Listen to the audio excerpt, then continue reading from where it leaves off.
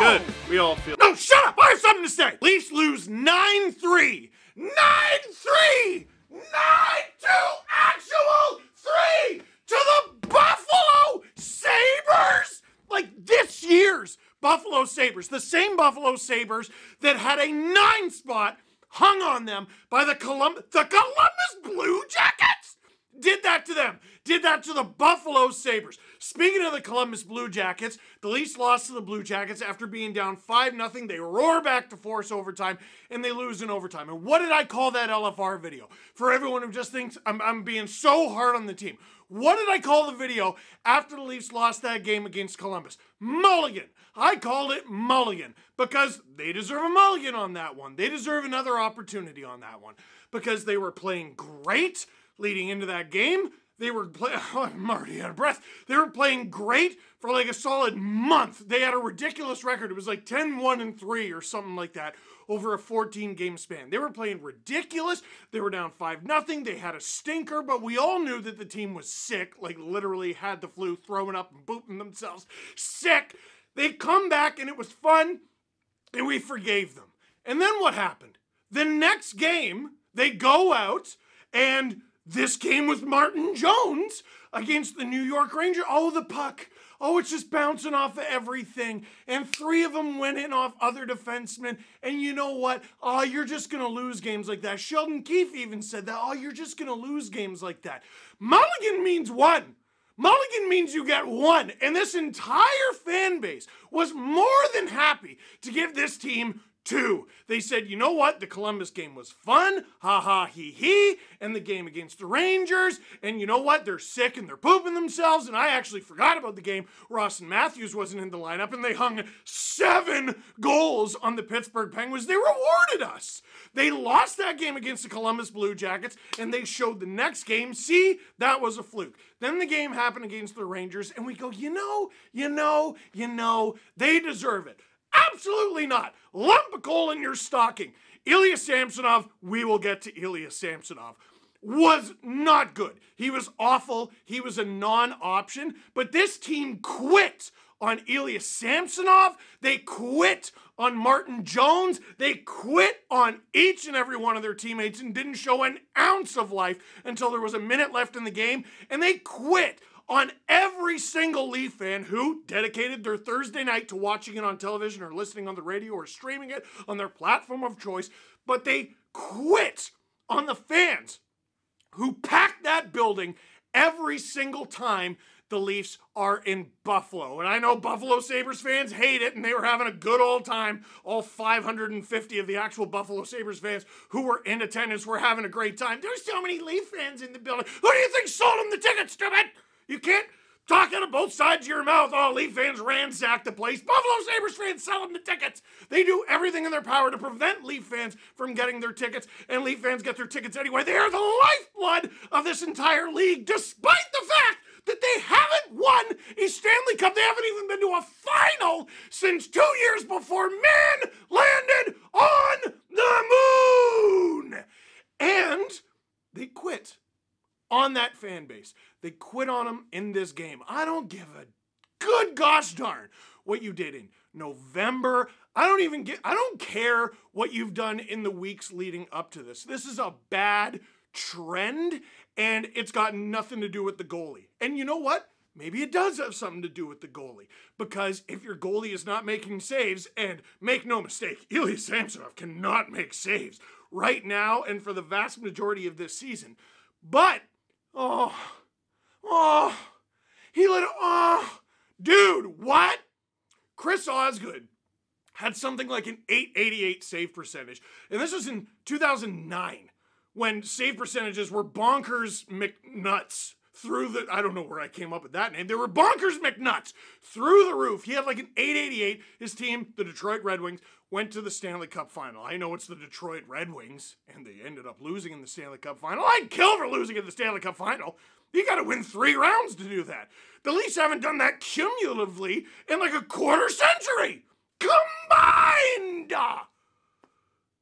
you can win games with a bad goalie. There are teams in the league doing it right now. The Carolina Hurricanes are like in crisis and looking for a goalie. They have some of the worst goaltending, probably bottom 5 goaltending in the entire league, and they've tried 3 different guys, and still they're competing. Their coach is upset. The team is upset, but the players, good gosh darn it, every time they're asked about it, they're like, no, the answer is in this room. It is our responsibility to get through this. The Leafs, thousands of our adoring fans traveled over a border to come watch us tonight, paid God knows how much money on beer and tickets and gas and everything. Their time. You can earn back money. You can't get back your time. And they quit on them, and they felt bad about themselves and the horrible body language with Ilya Samsonov. It's unacceptable. Max Domi, he had a goal in this one. Hooray! And we're all yelling and laughing at Jonas Siegel. I got bad news. While it's fun that Max Domi is on a really good pace for the amount of points he has, he can't be the 3C. Like, I said this a month ago. He can't, not when the playoffs come. He's fine as a regular season stopgap. I don't think they have to do something immediately, but he scored in this one, and still, after like 7 minutes of ice time, he was a -3. You can't have it. Connor Timmins is probably going to go on waivers and probably going to go unclaimed. There's another guy who puts up a ton of points, and who cares, because that is how bad he is in his own end. He's awful. The Leafs have better options on the Marlies, or at very least have started the season on the Marlies, than that guy. Outside of that one play from Matthews, the top line was basically invisible. The second line was putting around and horrible body language from the captain of all people and complaining all night. It was just an awful, awful, awful game all around. Now, Ilya Samsonov. Buddy. What do we even do with any of that? So what they were talking about in the broadcast, and a lot of you may not know this guy yet, Dennis Hildeby, okay? Dennis Hildeby was drafted by the Leafs, I want to say as a 20-year-old in 2021. I'm pretty sure I was at the draft where he was picked, and I believe that was in Montreal. He's come over to North America. He's played, I think, 14 games in North America. Lights out. He has a winning record, unbelievable save percentage. He's honestly one of the hottest and one of the best goalies in the American Hockey League this season. So you call him up immediately, right? Well, no, this is exactly what you got Martin Jones for. You got Martin Jones so that if a Leaf goalie gets injured, you're not scrambling, right? So you have here's what you had at the beginning of the season. You had Ilya Samsonov, who you just gave $3.5 million to. Then you have Joseph Woll, who's playing for like league minimum or maybe less than league minimum somehow.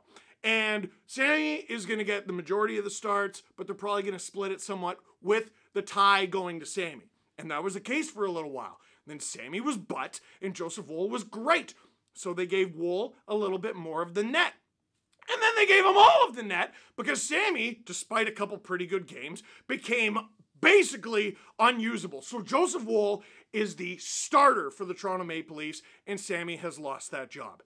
Now, Martin Jones, who the Leafs had to give a $100,000 incentive to so that teams wouldn't take him off of waivers. Imagine having to spend $100,000 on cap shenanigans to keep your third goalie, who had an .887 save percentage in the National Hockey League last season, from getting claimed off of waivers. And then imagine that goalie taking like 3 games to steal your $3.5 million goalie's job. That is exactly what has happened. Sammy is not only not the Leafs starter, he's not the Leafs backup. He might go on waivers and he might go unclaimed. That's how bad this is. So they came into the season 3 goalies deep. You get guy who won you a playoff series last year, kid who you know can do pretty well. Your third goalie is an experienced NHL goalie who doesn't have great numbers, but he did win 27 games last season on a playoff team. 1, 2, 3. You should not, without injury, be dealing with a situation before Christmas where you're like, well, what if we start the AHL rookie who's never played North American hockey before in the National Hockey League? Like, I know Joseph Woll is injured. I'm not saying there's no injuries. Sammy's fine. Jones is fine. You have 2 healthy, supposedly, NHL goalies, we can't even be having the conversation of starting this guy. What it should be is Sammy finds a way through it. Jones is there if he can't find his way through it, and you let the kid develop in the American Hockey League, because that is what the American Hockey League is for. Samsonov has the worst case of the yips I've ever seen. And people are talking about Jack Campbell, and oh, he reminds me of Jack Campbell. Jack Campbell was a great Leaf. Anyone remember that? No, things are not going great right now, but he was a great Leaf. He consistently put up great numbers from the moment he arrived here. And yes, he had things that would bother you. And yes, he would allow a stinker, a deflating goal, and sometimes he would have an off-putting game, and sometimes even in the games where he played well, you'd be like, Jack, why are you so hard on yourself in the post-game interviews?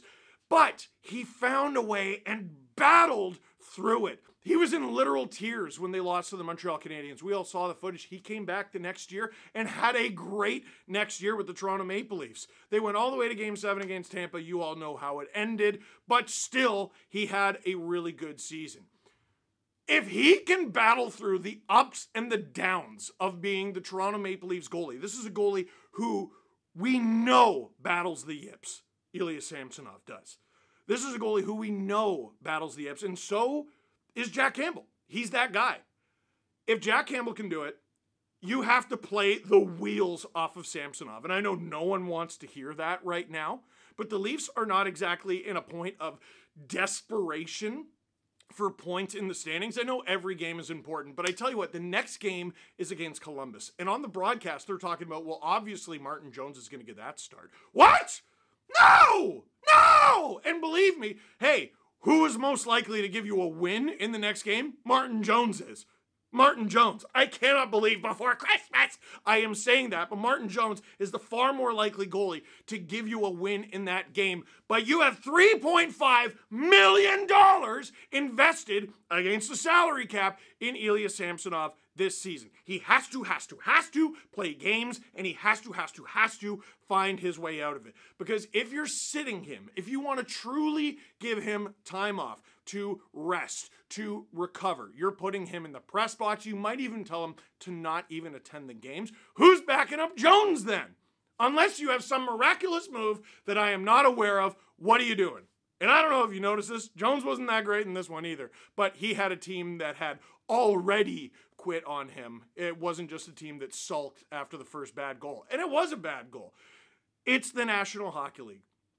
I can understand not feeling confident in yourself. I can understand it. I can understand going through it and struggling. Who watching this video right now doesn't understand the feeling of what Ilya Samsonov is going through? Dude, it sucks. It sucks when you're doing a bad job at your job and you know you're doing a bad job at your job. And it's even worse when you do it in front of thousands of people live and then in front of millions of people on TV. But it's professional sports. The schedule stops for no one. Your best player got hurt? Whoops. Better keep playing the games. Your goalie can't stop a beach ball? Whoops. Well, got another game tomorrow. And this happened, this happened, this happened. They don't stop the schedule. This team has to find a way to play for Sammy. Sammy has to find a way to play for the team. The team has to find a way to play for each other. And Sammy has to find a way to play for himself, or they're boned until Joseph Woll gets back, and that is no way to be. You can't jeopardize the future of this team, which lies in Dennis Hildeby and how great he looks. You cannot jeopardize that because the goalie you pay $3.5 million to is having a bad month. It can't work that way. It mustn't work that way. That is a panic move. Sammy has to figure it out, or this team has to figure it out for Sammy. Those are options 1 and 2. Wow, how long was that? I am out of...